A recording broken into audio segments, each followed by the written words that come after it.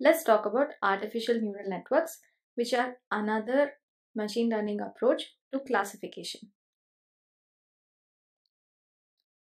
Artificial neural networks are a set of techniques that were loosely inspired by the human nervous system. Emphasis on word loosely.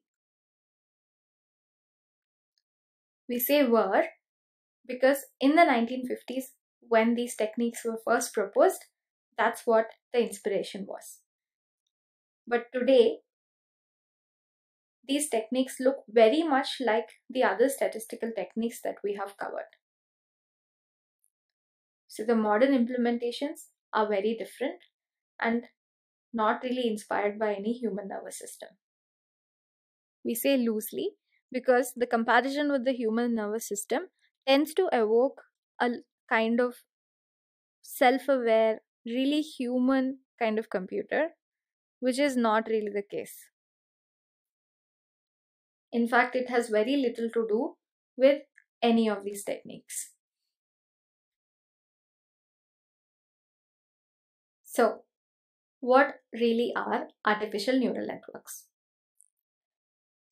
Artificial neural networks are analogous to support vector machines and other similar types of learning techniques. In fact, the first and prototypical example of an artificial neural network is the perceptron, which, like the support vector machine, is a binary classifier. But in fact, it's less sophisticated than a support vector machine's implementation. Due to this history, artificial networks have had a hard time living up to all the hype. But nowadays, they're finding some applications in problems like handwriting analysis and computer vision.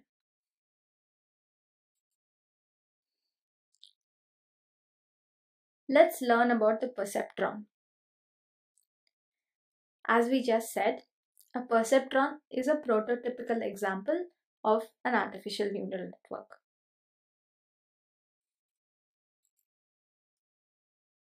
Now, a perceptron is conceptually very similar and related to the support vector machines classification approach, which is something that we've already spent some time on.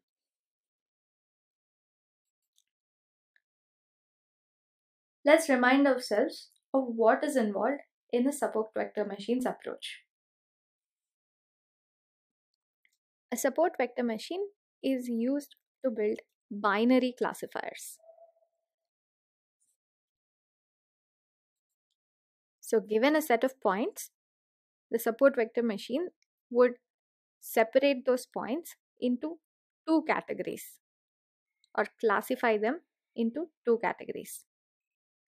So it works really well with a problem like spam detection, where you want to separate emails into spam or ham. The key thing here is the word binary. Let's see how a support vector machine can be represented visually. Let's take our email spam detection problem again. You have a bunch of emails that are already marked as spam and ham. Take these points and represent them in an n-dimensional space. Let's call this our feature space.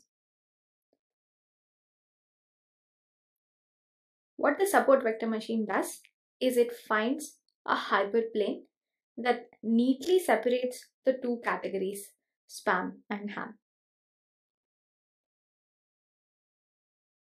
This is the linear function that it tries to find. So the support vector machine finds a hyperplane that cuts between the two clusters of points and separates them into categories.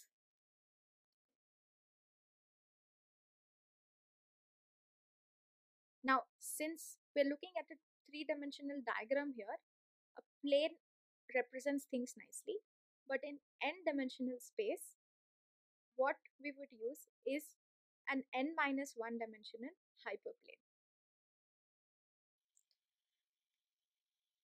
This hyperplane can then be used to separate any new problem instance that comes in. So any new email that comes in can be classified into one of the categories. Now this hyperplane neatly separates spam and ham. Everything on one side of the plane is spam and everything on the other side is ham.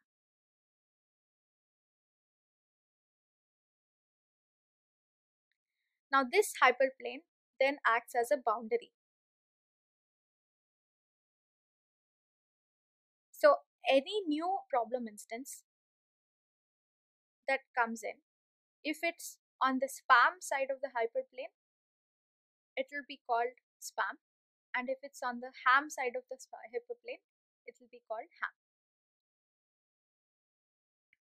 You might be wondering, we've had been talking about perceptrons, but we spent a lot of time now talking about support vector machines. Everything that we said about support vector machines could also be applied to perceptrons. Perceptrons, as we said, are analogous to support vector machines. It is a specific algorithm to determine some hyperplane that separates the data of these two categories. Just like support vector machines, this specific algorithm looks for a way to separate the two clusters of points,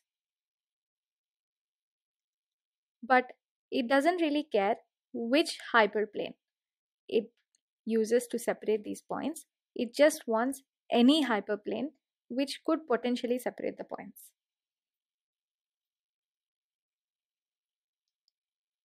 On the other hand, the support vector machine, as we discussed, finds the best such hyperplane, which is the maximum margin hyperplane.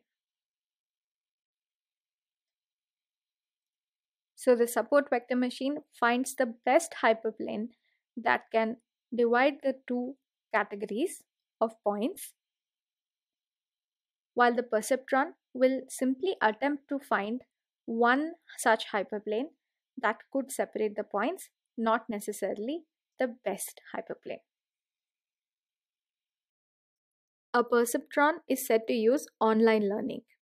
This is a specific term used in machine learning to denote techniques which consume one data point at a time.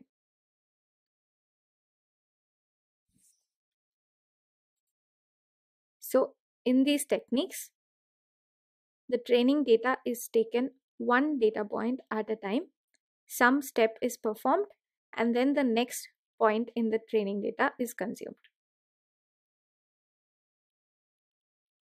Here's a visual representation of how a perceptron would work. It starts with two data points. It takes these 2 points. It figures out a plane, any hyperplane, which separates these 2 points. So perceptron would just find any hyperplane that separates these 2 data points, not necessarily the one that cuts right through the middle.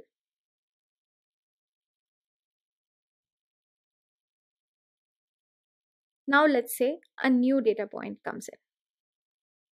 So this is the next point from the training data set.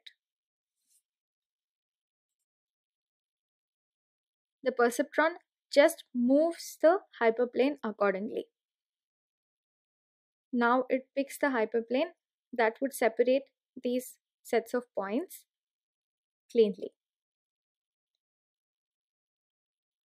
Now the plane is moved in a way such that a measure or quantity called the iteration error is minimized. We'll not go into the mechanics of what the iteration error is and how it actually does this.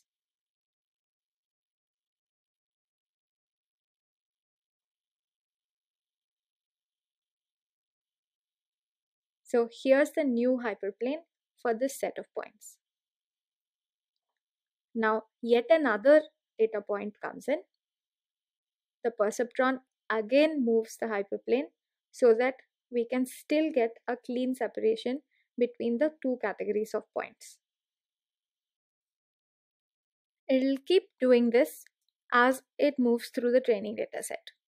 As more and more points are added, it keeps moving the hyperplane, just keeping these two clusters of points separated.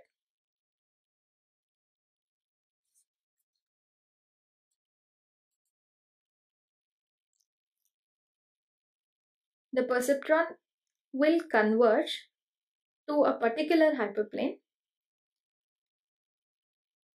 So it will converge to a solution in a finite number of steps. But this is possible only if the data is linearly separable.